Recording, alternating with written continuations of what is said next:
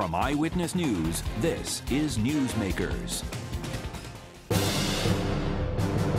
After months of speculation, the Speaker's car tax proposal is finally out. He wants the pesky tax gone in 6 years' time. If passed, it will immediately be great news for people who own really old cars, and everyone will see a dip in their bill in 2017. But major questions remain, chief among them. How will the state pay the $221 million bill every year once the car tax is entirely eliminated? Our guest this week on Newsmakers, Rhode Island House Speaker Nicholas Mattiello. Welcome to Newsmakers. I'm Tim White. To my left, joining me on the program, WPRI.com reporter Ted Nesi. Mr. Speaker, welcome back to the show. It's good to have you. Nice to be here. Always a pleasure. Thank you. Let's start with the car tax, shall we? All right. All right, so your plan would eventually eliminate the car tax. If passed, cars older than 15 years old would be removed from the tax rolls right away. For everyone, you tackle the car tax on three fronts: how they're valued, raising exemptions, and lowering car tax rates. And over 6 years, these would allow, all of those would grow until the car tax is gone altogether. No doubt, this is music to a lot of people's ears, yes, if not everyone. But is it responsible to make these promises without a concrete plan that specifically spells out how to pay for it? Absolutely, absolutely. First, let me say that I'm very pleased with the plan we put out. It keeps a promise that I made, but I want to be clear. I made the promise not because it's my initiative, it's what I'm hearing from people. People absolutely want car tax relief, and they're entitled to it because we have the highest car tax in the country. It's an unfair system. When we eliminate it, Tim, we're going to be in a large group of 50% of the states. So eliminating it gets us halfway there. It doesn't put us at the head of the line. This is just something that's blown out of proportion in the state. Each municipality does it differently. A lot of the mayors and town managers have allowed the rate to grow too much to the point that it's oppressive, regressive.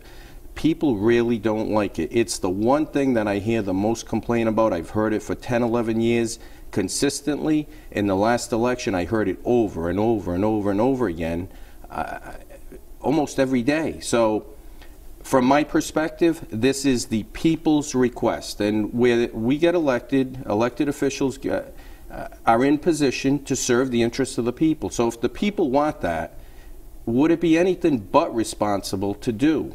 But we have to do it. You still have to pay for it. I mean, $221 million, 6 years, first year, $26 million. Where's it coming from? Well, everybody asks where it's coming from, and because it's an important question. It is an important question, but we have a very large budget, so I'm not going to find it in box A and replace it with car tax. We look at the budget very comprehensively. We're looking at doing things more efficiently and better than before.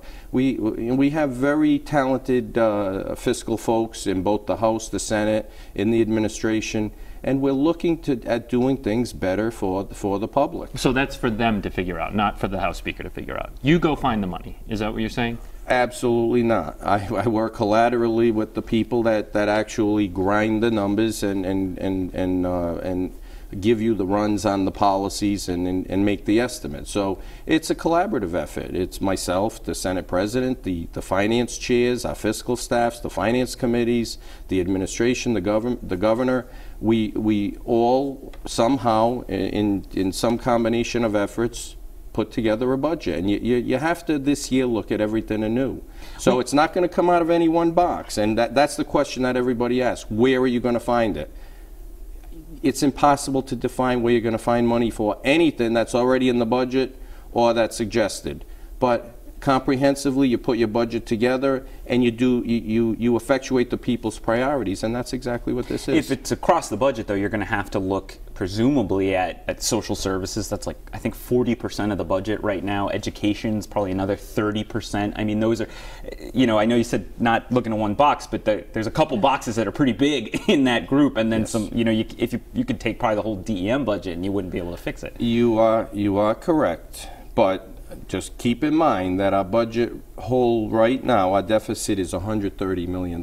So now, on a good day, we've got to find 30, we're going to have to find 156 million. I would suggest that the difference in that is negligible at best. Well, talking about you're talking there, but people might have trouble with the numbers. This is about the narrow budget deficit for the budget year that starts July 1, which you're working on now. Yes.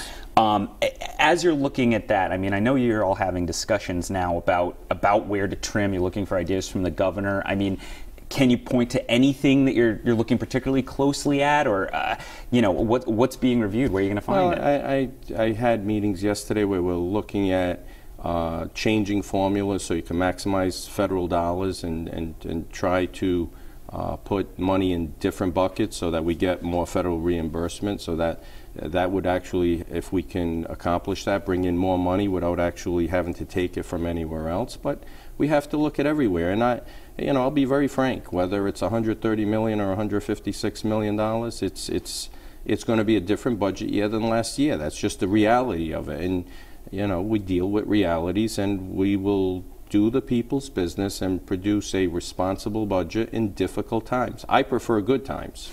I prefer when we have more money and we could do different things. That's not this year, but we are going to get the people's business done, and we are there to serve the public, and the public wants this. And I'm getting countless emails. I'm getting on the car tax. On the car tax, I'm getting people calling me, thanking me. I haven't had anyone yet call me and say, please don't do it, and I get countless. The pushback on that, of course. You even said it on the show, and you said it in your statement. You've been hearing it for 10, 11 years. Yes. Why did it take a decade? What I would say to that is everything has its time. And when I first got elected Speaker, I've been Speaker 3 going on 4 years, I think. When I got elected Speaker, we had to deal with some economic foundational things. We lowered the corporate tax. We lowered the minimum corporate tax. We eliminated taxation on Social Security, sales tax on energy costs for non-manufacturing businesses.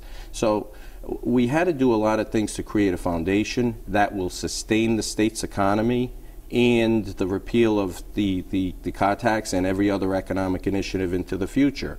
And what I've said is we now have a much better economic foundation. We'll have our ups and downs, and this year is certainly not an up, and financially, from a revenue perspective, they're down. But I expect that they're gonna rebound a little next year. Our foundation is better than it has been in a long time. We are now competitive with our New England neighbors in all of the areas that I've mentioned. So it's the time to move on to something else. You acknowledge your car tax plan adds to the deficit, right? The deficit is a function of the budget. So we'll see when the budget comes out. $134 million deficit right now. You're proposing $26 million. This year, yes. It adds to the deficit. Absolutely. Right. It's another $26 million we have to find. But if it's a request of the people and it's something that they really want, I think that's one of the most important things in the budget. That should be almost at the front of the line, and then we do everything else around it. Just because it's coming in this year as a proposal to get accomplished, it's what the people want a lot more than things that have been in the budget for years. So is it primarily cuts where you see shrinking that deficit, including your car tax, or is there going to be revenue enhancement in there as well? No revenue enhancement. Okay, so we're going to, as you've used the word leaner, right? Efficient. More efficient. Name one area of state government on the table for you to make Rhode Island more efficient, leaner. Every area of state government. Right now, there has to be something on your mind. You put out a huge proposal. There's got to be one thing you point to and say that, yep, that's where we can get some money. We're looking at the entire budget. The approach on the budget does not change, and let me be clear on this. The approach on the budget does not change at all as a result of the car tax phase-out. We're starting with a $130 million budget deficit for the coming year. We have to look at all of government comprehensively. We have to look at every department. We have to look at ways that we can maximize federal dollars. We're waiting upon some proposals from the governor and as to how we can maximize efficiencies within the departments. We have separation of powers, and some of this we have to get from the governor, or we may be forced to make across-the-board cuts, which I would prefer we not do. It's not the best way to do it. So we're waiting, and hopefully we get some corrective action plans from the governor. But we're looking at all of government. But there are critical functions that people feel very strongly about, including myself, and we'll make sure that people's needs are protected as we move forward. But any chance the governor's free tuition plan or some version of it gets in the budget? It appears unlikely, especially with that deficit. Well, your question is any chance. I would say yes to anything. There's always a chance, right? Yeah. I would say yes to any proposal. What are the odds, maybe, then? Well, the odds of a new proposal being introduced in the budget, a new program, which the car tax is a little different. The car tax is giving folks their own money back. Any new spending proposal this year is very difficult to consider or accomplish. I was looking at the budget documents today, and the original, and this was from January, showed that the General Assembly is seeking $44 million for its expenses this year. That's up more than $6 million versus the last fiscal year, not the current one, the last one. Why is the General Assembly budget going up double digits? I'd have to look at that, quite frankly. There's some money. Know. What about, honestly, what about that? That would? On the table? Of course it's on the table. Legislative grants, $2-3 million a year on the table? Everything's on the table. I'm not going to say what the outcome of any one of those things are. I don't micromanage the General Assembly, so I'll have to look at where those proposed increases are coming from, and sure. So you weren't aware of what Ted just laid out? That was news? No, that's news to me, but in the budget process, we would go through it, and I would ask for an explanation. And if there's a reasonable explanation, we'll consider it. If not, the General Assembly's budget is not gonna grow while everybody else does not, unless there's a particularized need that I'm unaware of right now. So that might be a wish list, but it may not be what comes out of the budget. How close are we to seeing the budget go before House Finance? Could it be next week, do you think? Probably the week after. Probably the week after that. Okay, I'll mark my calendar. I know you hear about this. I believe you said $221 million. That's it. That's the freeze where we are now, snapshot in time. Cities and towns cannot expect more than that 6, 7, 8, 9, 10 years down the road. And we've talked to community leaders who say that's just going to make us rely on the property tax, and we're going to have to lean on homeowners, we're going to have to lean on businesses. If District 15 sees a property tax increase 8 years from now, will you bear some responsibility for that?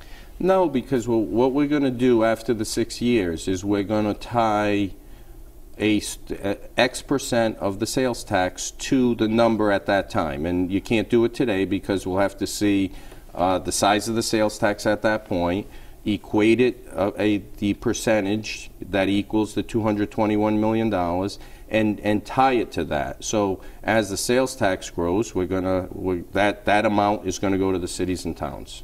So there'll be a built-in escalator through. So it's not frozen. No, it will not be frozen. It'll 221 increase. million could be 225 million the next year, and so on and so forth. If the sales tax increases, absolutely. So there'll be and you won't be able to predict it today, but there's going to be a built-in escalator. What we're trying to do is fix the car tax at the same percentage of the municipal budget that it is right now, and thereafter.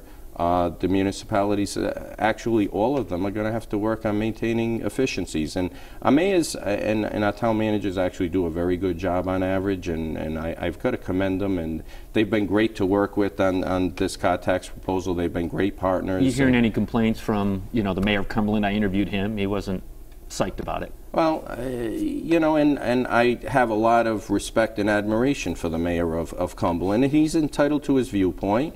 And we will continue to work with them as best we can. I, quite frankly, don't 100% agree, but he's got some points.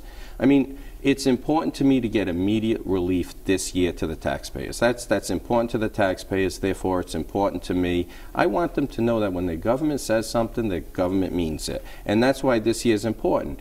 but Cumberland's tax bills went out. So I understand that that's an administrative burden on them, but you know, as I've said previously, I think it's an okay burden. I mean, if Cumberland or other communities are forced to give back some money to our taxpayers, it's not the ideal situation, but it's one that I can certainly live with. It's better than the other way around. Just briefly, we have to go to break, but to end the car tax conversation, we all know last time this was tried, eventually it was reversed, and your plan would be fully in effect in 2023.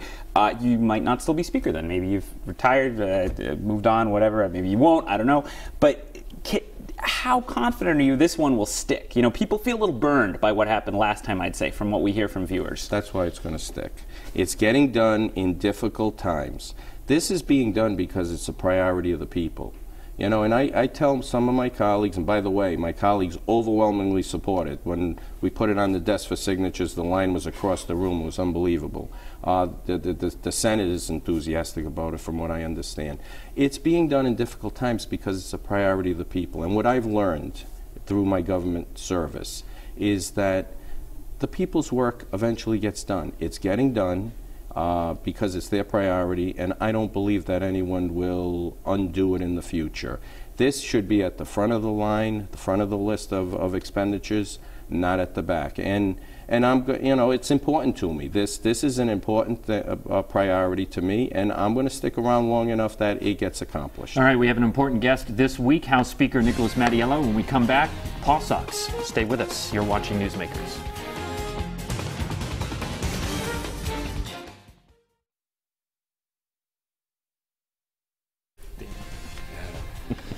Welcome back to Newsmakers. I'm Tim White. To my left, WPRI.com reporter Ted Nesi. Our guest this week, House Speaker Nicholas Mattiello. As I said, I'd like to talk about PawSox now. Shift gears a little bit. We had Larry Lucchino on Newsmakers a few weeks ago. One thing he said that's really surprised Ted and I. I asked him if he had come to you or if anyone from the PawSox had talked to you, and he said, "Oh, I haven't talked to the House Speaker in months." Kind of an important person in this conversation. Do you think they should have come to see you? I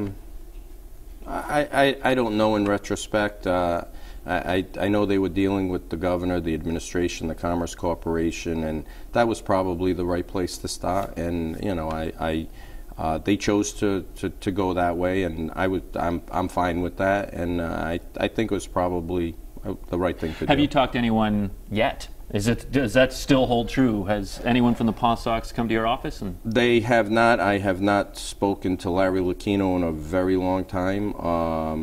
I think I ran into him at the Follies, just passing by and shaking hands. Someone reminded me the other day. It's not an issue that I'm preoccupied with or working on right now. As I've indicated, a AAA team stadium would be a big deal for the state. The state would essentially become a partner, and I didn't look at the specifics, but there would be a dedication of some of our revenue streams to the project. I've always believed that in order to do something that grand, you've got to start with the governor, and the governor would have to, you know, she negotiated it. Stephen Pryor, the Commerce Corporation, negotiated it, and we're looking to see what foundation they've laid and what their recommendation endorsement either way is. And if it gets beyond the governor's office, then we'll consider it. But right now we're into June. That didn't seem like your philosophy in 2015. You were very supportive of the plan to move the stadium when the late Jim Skeffington brought it up, the stadium to Providence along the 195 land, and you sort of were a cheerleader on that. You weren't asking for the governor to come out first and co-sign on that. So what's changed? Well, first, you always learn as you move forward.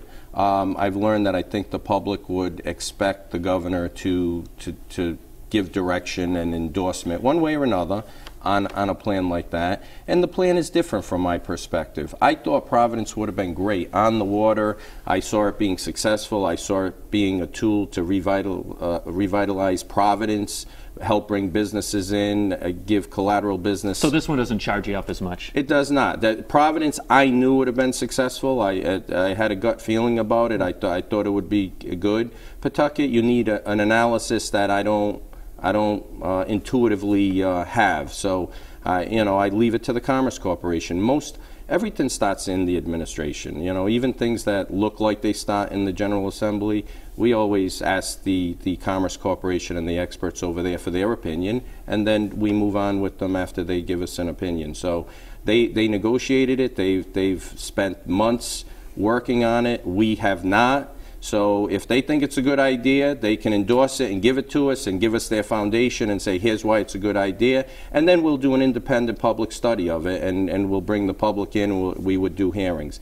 If the people that have been working on it for months, if the governor who's negotiated a deal is unwilling to go forward, well, that tells me I should, and the House should not even be looking at it or considering it. It doesn't merit it. So to be clear, the governor needs to very clearly and formally say to you, I endorse this before anything with, you know, there's now talk of a fall session, before you would ever consider call. If she does that, would you definitely call a fall session? Would that just allow you to think about calling a fall session? At that point, we would start to think about it. I mean, if the governor thinks that we should start to think about it, we'll start to think about it, and I don't know where that process would go. I've got a leadership team to consult with. I've got colleagues in the House that I would have to consult with, so I'm not sure. But, you know, if the governor doesn't endorse it emphatically, then I don't even have to think about it. And which is, we've got a lot of business on the table. We've got budget challenges. I've got a significant proposal that's very important to the folks. We already talked about it, the car tax, and we've got a lot of work to do. This was not on my agenda. The administration, the governor, her people have been negotiating this, and she's not bringing us anything, so that tells me all I need to know. The Rhode Island Press Corps is not going to argue with you on this one. You have vowed to not allow the sessions to go too late at the General Assembly. But how do you plan to implement that, and who gets to decide? Is that your call? No, it's absolutely not my call. It's my call. It's the Senate President's call, and we will communicate. We have a great relationship, and we will make the agreement as to what time we adjourn together. But what I will say is I have a public commitment. So, you know, I will work with the Senate President, and I'm sure we'll agree, and we'll get along, and everybody will be on board. But if there is no agreement, I've committed that we're not going beyond a certain time. So 9, 10 o'clock, whatever it is, I go home. You know, because the House goes home. Because what happens, and last if you go home, the House goes home, pretty much. Last year, we intended to be out of there by 11, 12 o'clock. I brought everyone in. I said, do you think we can get done, and what does everybody want to do? I didn't make that decision by myself. But at the end of the day, 5 a.m., I'm on the rostrum looking out, feeling awful about it.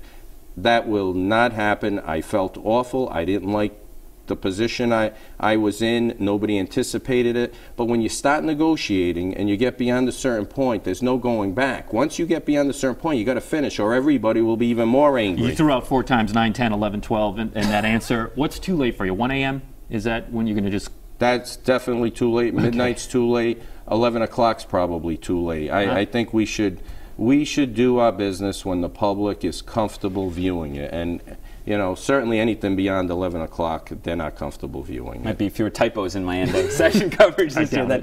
Thanks. So you were talking about the governor and the PawSox and everything.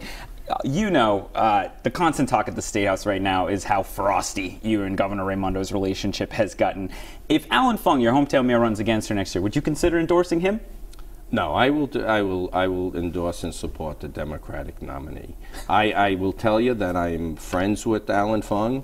I think he's been a great manager for the city of Cranston. I say it all the time. I'm not the most political person, and sometimes when it's time to govern, you have to govern, and the governance of my city is very important to me, and the mayor does a great job, and I always say it. But, you know, the governor is the Democratic governor of the state, and if she's the nominee, which I expect she will be, I will support her. Are you friends with Gina Raimondo?